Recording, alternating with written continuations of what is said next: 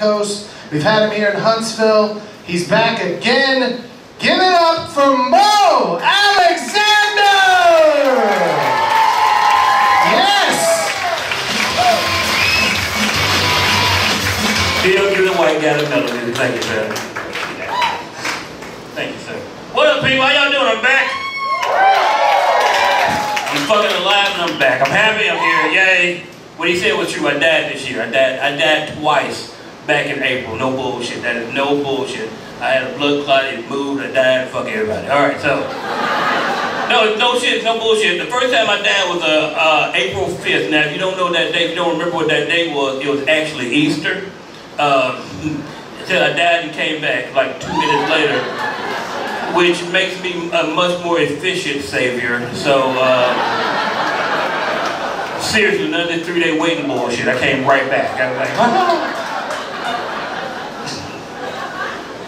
It pissed me off when I died because when I first checked into the hospital, I had this fucking male nurse I was dealing with, and he was just pissing me off the whole time. First of all, if there's any male nurses in here, please go fuck yourself in the face with a chainsaw, because nobody likes your ass, okay? You're creepy angel of death motherfuckers, okay? No one wants you around, alright? I'm serious. Either get a degree and become a doctor or get a mop and start cleaning the floor. Stop touching me, you creepy fuck, alright? I hated it. One male nurse. For 7, he was still. I checked in the hospital at 1. He was off at 7. The whole day he just annoyed the shit out of me. Just trying to be funny. Hey, you want to hear a joke? No. Let's see. I can barely breathe. How about making me laugh? That'd be great. And finally, like the hour before he was about to leave, he started fucking with me. He was like, so what's your relationship with Jesus? I don't think you're supposed to be asking me that question. Why did you need to know? I'm just asking because you know you're really close, you might be dying soon. I know you ain't supposed to be telling me that. But I couldn't be mean to him because he's the fucking nurse. He's putting in all this stuff for me. I don't want him to accidentally kill me on fucking purpose, you know what I'm saying? And he asked me, so I had to say the first thing that I could to not be too insulting, because most people ask me that, I couldn't go fuck themselves in the face with a chainsaw, right? But I'm trying to be nice to him. I'm like, I believe in reincarnation, and the last time I was here, I was a frog. You know what he said to me, Julie? You know what he said to me? You going to hell!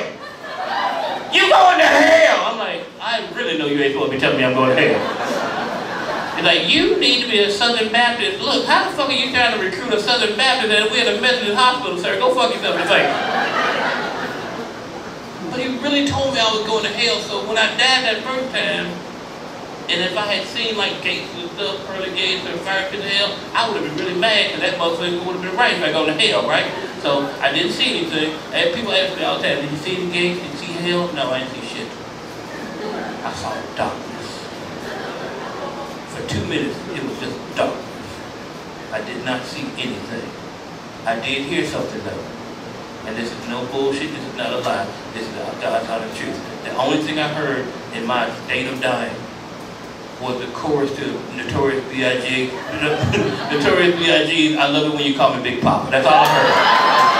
That is no bullshit, man. I'm dead as hell. I'll wave your hands in the air if you're the true player.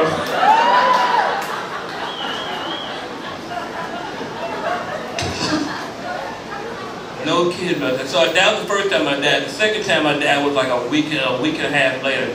And they didn't know, but I had pneumonia and like an infection in my leg and some of the stuff they fucked me up with. And so they sent in the PT people because they wanted me to sit up. And they sent in this little 98-pound dude named Mikey. And I love Mikey, and apparently he lost a bet because he had to deal with me. And what? I'm like, hey, Michael was cool as shit, and he was like, hey man, I need you to sit up to the other side of the bed. I didn't feel good. I was not feeling, I don't know if I can do this. You can do this. I don't know, I feel really bad. You can do this. I have faith in you. You're my new savior. And finally, like 10 minutes later, he gets me to sit on the side of the bed, and I'm like, yay. And he's like, yay. And I'm like, I feel bad. It's okay, you do it. I need to pee. It's okay, go ahead, you got a catheter. No, I don't, it just broke. and I peed all over Mikey. Then I died. I'm not kidding. Right after I peed on him, I dropped dead. You gotta look at me like it's fucked up, but it makes me happy because that's the first time I ever peed on another adult when I'm completely sober. You understand me? That was. It tripped me out because I was that next time I died. I don't know what happened. I was out for 3 solid days. They had to put me in some kind of surgery, and they just kept me sedated for 3 days. And I woke up on a Friday, and I was like, I didn't know where I was. I had a ventilator in my throat. I couldn't talk. My hands were tied to my bed. I was freaking out. All I was within the room, I didn't recognize the room I was in. They moved me to a different room. There was this little bald black chick like a foot away from me on a computer, which freaked me the fuck out. Because I'm like, oh my God, I'm in the mirror versus Star Trek, and that's Black Figure. If you get that joke, man, me and you fucking later on. I'm telling you right now. And if you didn't remember, that was my ass you ate. Anyway.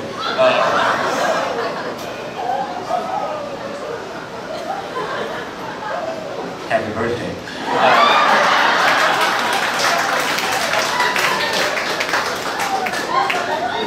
So I woke up and I didn't recognize anybody in the room with me. Finally, my brother and my best friend came in, and then my aunt followed them, and they were like, "Oh my God, Mo's awake!" And my aunt is a crazy woman who I love to death. She's 60-something years old. She woke up. She walked over to me like, "Oh my God, Mo, you're awake. How do you like my Michael Jackson shirt?" He died on propofol, and you're on it right now. She said that to me. She said that to me. You know how hard it is to call somebody a bitch while you got a ventilator in? I'm on here like,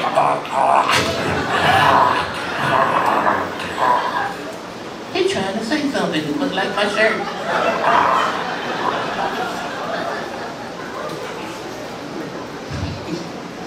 I'm not kidding. I was in the hospital for 78 days. 78 days and then 13 days in rehab. And if you've never been to rehab, physical therapy rehab, let me tell you, it's just like jail, except they want you to get out. I'm not kidding. I was like the Michael Jordan of rehab. The basketball Michael Jordan, not the baseball player Michael Jordan. That was everybody else. I was the shit. I mean, I'm like doing everything, like pushing weights. They're like, because everybody's like, you have to do stuff, you got to move, so you got to do really weird shit. Like, they had a 5-pound weight on a stick, and then you had to push it up a big board. The first time I saw it, I was like, nigga, please, this really? You just give me my 20-pound weight. I'll be over here and back. And I was doing this. I was doing my own thing most of the time. But I tried to be nice to everybody I met in there. When I say it's like jail, it's not a joke. There was this one 70-some-year-old black man, mean as fuck. I don't know why he had one dead eye, and that's the one he always looked at people with. When they had to hit you, I tried to do that stupid pegboard thing. He was next to me, across the way, just pushing this 5-pound weight back and forth. I was like, hey man, how you doing today? He gave me this fucked up look, that look in jail, like, I want your shoe. But his was, I want your leg. It was scary. I'm happy to be out. I'm back and getting back on the road and doing comedy again. Just got a lot of fucking things happening while I was in the hospital. Heard about the little Duggar boy. Before I went in the hospital, I had some really fucked up stuff happen to me, and not look badly as something happening in the world, like people getting shot by the police and stuff. But I was going to South Carolina, and I got pulled over the 3rd exit into the state.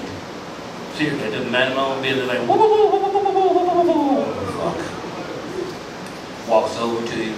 Walks over to me, comes over to the passenger side, and they always want you to think they try to be friendly on that passenger side. Let me tell you what they really do. They smell it for weed. But I always keep my weed, put a fat roll in my nutsack so they never find that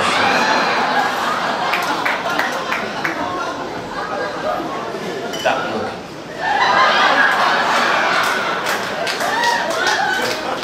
He comes over to me, starts talking, hey buddy, how you doing? You know I pulled you over? No, I did not. Well, I saw you looking at me, and I was looking at you. We looked at each other, and I had to pull you over because you did this little swerve thing. So I made to make sure you weren't drinking and driving. Sir, I've been on the road for 7 hours. I got 3 more hours to go. I have been sober since I left Knoxville 4 hours ago. Calm your ass down. And you got the attitude, oh, you were sober then, but you drunk then, sober now. Mountains tend to do that to you, sir. What can I do for you? Here's my license registration. Where you going? Myrtle Beach. Why you going there? I'm a comedian, I got gigs. Really? Are you funny?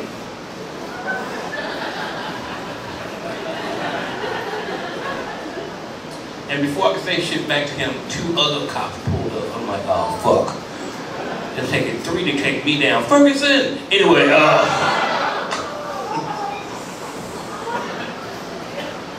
So, he got like, yeah, I'm funny. You got anything on YouTube? Yeah, I got a lot of stuff on YouTube here. Here's my license registration, pick all that shit. So all 3 of them go back to the car, and they are in that fucking car for 20 minutes. At minute 15, I'm trying to remember the last time I was in South Carolina and how old was she? You know what I'm saying? The more you've grown, the darker I take this fucking show. You understand me? I'm not nice like the other people who've been up here. I am an asshole. I'm bad. I did not see it like, don't fuck with me. All right?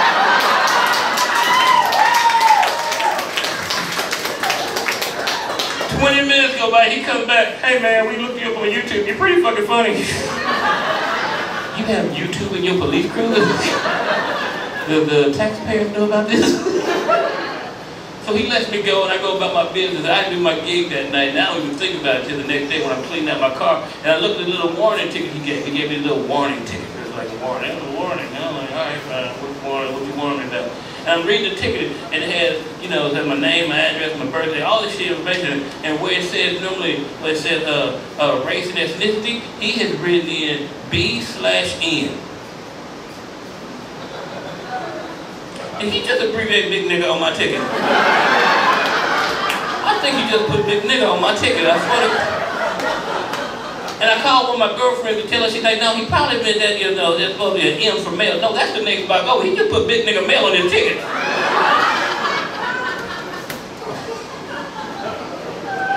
I'll kick him in the face. I guess people get mad sometimes on comedy, they think I'm evil. Some people like, oh, I had a woman get mad at me because she's like, and after, this is my 3rd set of shows back since being in the hospital and dying all shit. And, shut up.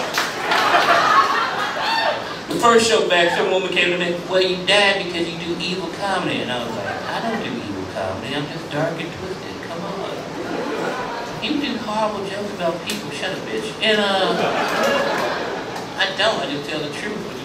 Some people off. Like, my life is fucking good right now. I'm in a good place, got a new wheelchair. If y'all really want to see something funny, as soon as I leave the stage, I want everybody to stand up and look down here, because they got a ramp that I think is too fucking angled, and I'm going to go straight to the fucking wall. That's what I'm thinking. I don't suggest you stand there, Tim. You're going to do, what happened? There, a lot of black men killed Tim at the comedy show by going 360 miles an hour down a ramp was 2 feet tall. I just want you to stand up and watch that. That's fucking hilarious. Man in the town, you're gonna pee yourself. That's what's gonna happen. Pee all over yourself, hit the time, maybe get her a little bit in the face.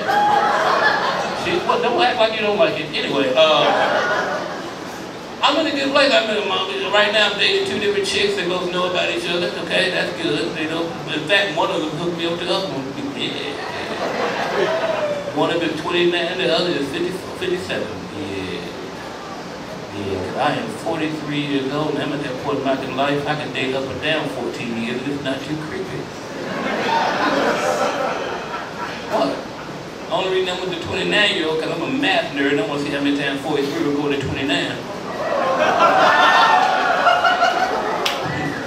You can grown at that if you want to, but if you know anything about math, that gives you an irrational number which makes perfect sense because that bitch is crazy, alright? 57, the only reason I love her is she is, and some people like, you can't, don't tell, that woman puts it down. That is some of the hottest sex I've ever had in my life. Plus, she with grandmother, so every time after we fuck, there are cookies.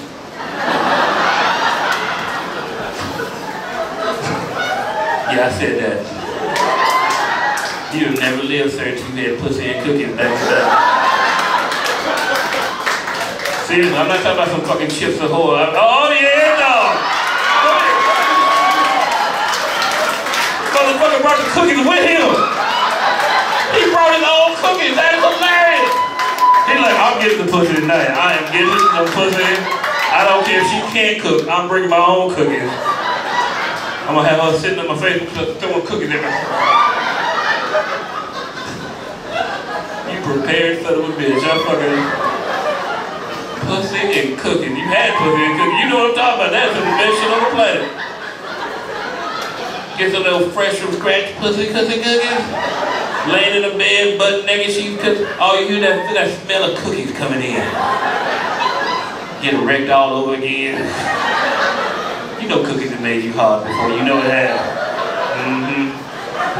Is that cookie hand?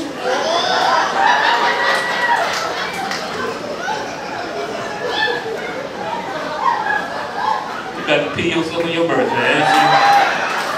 Let your pee be free. Let your pee be free. I tell you, the 29-year-old girl is just crazy. She's crazy. I meant that too. She's kinky. I mean, I don't mind kinky sex. I like it, in fact. I got a kinky myself. One night we were messing around. Okay, we were fucking. And unlike Richard, I like my belly just to sit on her ass.